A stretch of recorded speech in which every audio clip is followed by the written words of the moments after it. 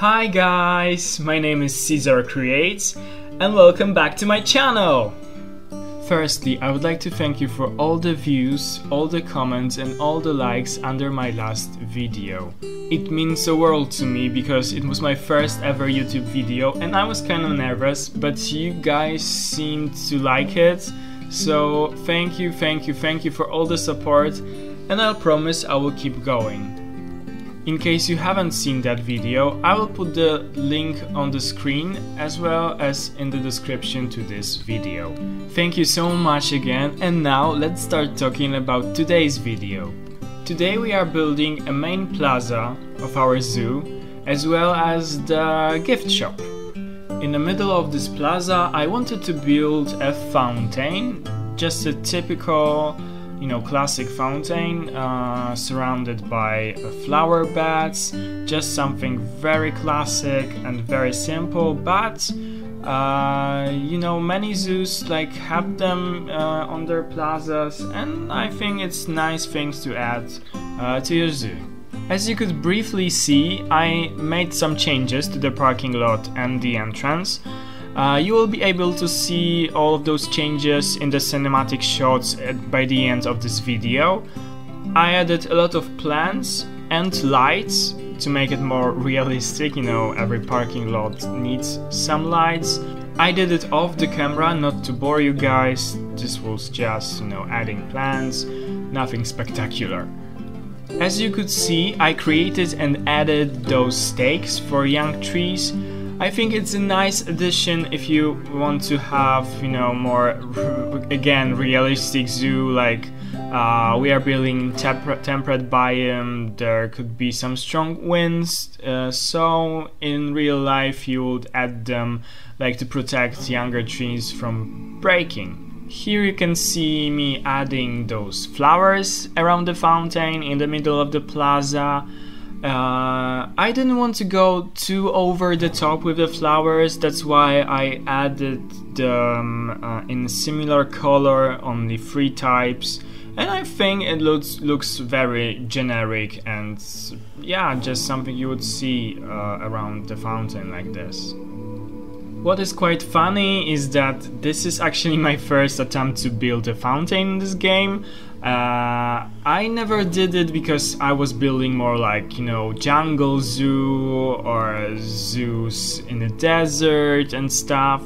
But I think this zoo, it requires a fountain as a, typical city zoo. They always have a fountain somewhere. In a second I will be creating a plate with the name of our zoo I wanted to incorporate in this fountain, and I used the Rice's font from Steam Workshop. And as I said in my last video, every time I will use something from the workshop, I will link those creations down in the description. I really want to, give big shout out to those people who made them, because they're so amazing, creating those fonts, as I said last time. I wouldn't have the patience to do it, and thank you to those people who made them. Yeah, I really like this font and I think it looks very generic. Someone might ask why I'm not adding any animals yet to the zoo. Yeah, as I said guys, we are going for a realistic zoo, so yeah, every time you enter the zoo or exit the zoo, there will be a gift shop, a restaurant, something for you to spend your money on. And I want to develop the zoo step by step. So we are starting from the entrance, and after that there will be this big main plaza. So yeah, automatically I wanted to finish that first and then focus on nice stuff like animals, habitats and those animal houses and so on. Don't forget that gift shops, restaurants, vending machines, they're additional income for the zoo. So besides money from ticket sales and donations, They have some additional money, you know, to spend or staff wages or to expand or to, you know, fix some issues. Yeah, so it's always, they will also always have those restaurants and gift shops, not only for, you know, to make their guests happy, but also just to earn some additional income. And as I said in the last video, I would like to make the zoo, you know, like an old zoo that has those new parts that were renovated, that were built recently, because it is a zoo that is very popular, it has a lot of money, so it can, you know, build new stuff. And that's why we are starting the main plaza with the gift shop that is quite new, you know, renovated, has this modern feel to it.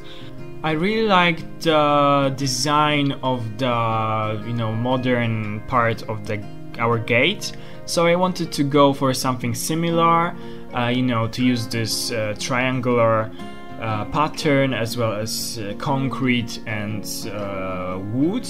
As you could remember, our entrance was inspired by one of the entrances to the Berlin Zoo. And yeah, I found that they have this really nice gift shop which is near to it, to the entrance, and has like really similar vibe.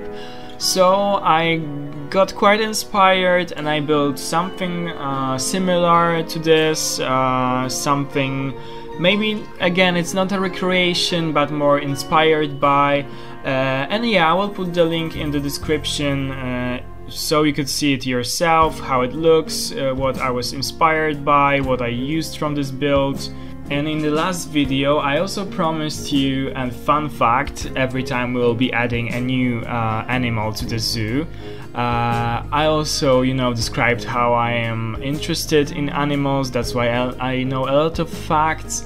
But again, this video doesn't include any animals, so I decided to give you a fun fact about the Berlin Zoo, because that's the second building that is inspired by the zoo in my series. Berlin Zoo is the oldest and the best known zoo in Germany. It was opened in 1844. And it has about 1,400 species of animals, which makes it one of the biggest collections of species of animals in the world. It houses giant pandas, which is, you know, quite unusual here in Europe. It also houses the oldest gorilla in the world. She's a female and she's 63. It was really badly damaged during the Second World War. Only 91 animals survived the war. Since then it was obviously rebuilt, and I really recommend to go and see it if you have a chance. It is one of the best zoos in Europe, and it's really interesting. It has a lot of species of animals, so if you are a zoo and animal lover just as I am, you will most certainly enjoy it. In a second I will start to create those shop displays. I wish the glass in the game was more like see-through, because you could see better what is on those displays. I really wanted to show off those plushies that I found on the workshop. They are so amazing. They were created by the keyboard keeper.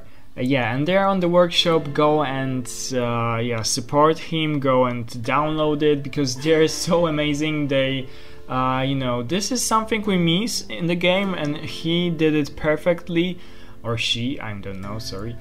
And this is something you would have in the, you know, real life gift shop at zoo. The plushies of the animals you just seen for kids to buy, for, you know, not kids but parents to buy for the kids and take home just to have a nice souvenir from the zoo. I'm not the best when it comes to building interiors in this game, but I really like how this building has turned out.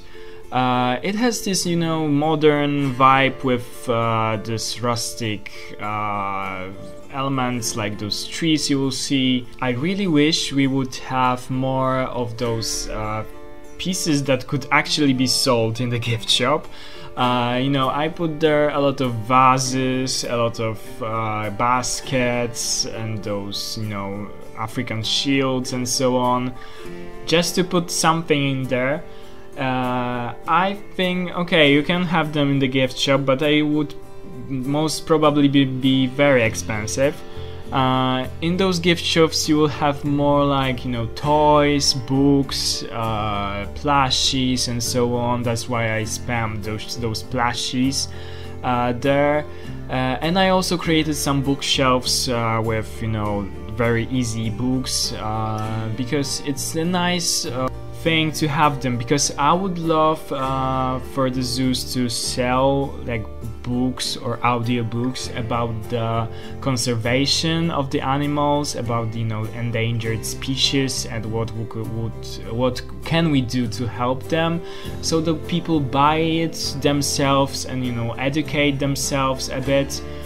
Because, you know, when you see those cute little pandas or fluffy snow leopards, and you see the information next to their habitat that they are really engaged and there are so little of them left on the planet Earth, you start to, you know, feel sorry for them, and maybe you want to help them somehow. And that's where you can find like the guide of how you can actually help them, you know. So it would be quite nice to sell something like this in the gift shop. And now let's talk about something else, something what was presented to us yesterday. Yeah, guys, we finally have the aquatic park announced by the Frontier yesterday, and it looks so amazing. I love that the animals are able to dive now, like all those, you know, underwater viewing panels and areas that I created in the past. They make sense now because animals actually dive, and guests will be able to see them underwater, not only floating underwater. But also we have seals and penguins and otters. Those animals were so like requested by the community of Planet Zoo, and yeah, it's so exciting, because, you know, we can start to build different kinds of habitat, including a lot of water in them, and also penguins and you know, seals or sea lions. They're those iconic zoo animals. You would see them in almost every zoo, so it's so nice to have them. Just, you know, something we missed, and I am so happy that they added it.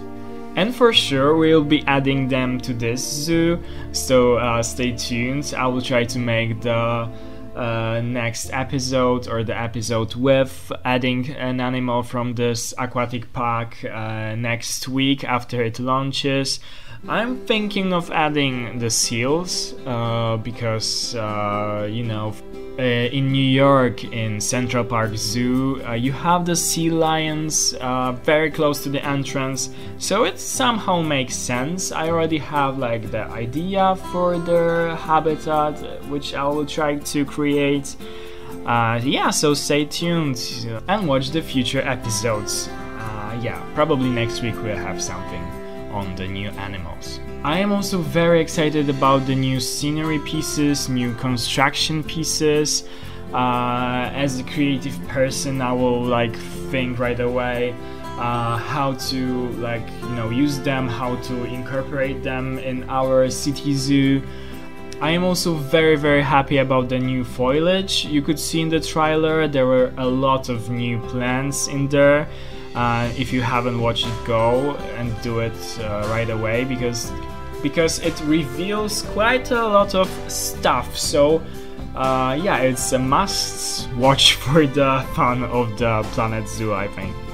But overall, I am most excited about penguins and seals. And what are you guys excited about? Comment down below. Yeah, what animals you are most excited about, or new foliage, or new construction pieces? Please comment down below and let's talk about the new aquatic park. Yay! So excited! And now guys, I will leave you for a couple of minutes. Please enjoy this speed build. I will see you by the end to describe what I have built there, how I created this gift shop. Please subscribe to my channel if you haven't already. If you like this video so far, give it a thumbs up. Ring the bell every time you want to be notified I upload the new video. Comment down below if you like my new creation. And yeah, I will see you in a few minutes to talk about our final creation.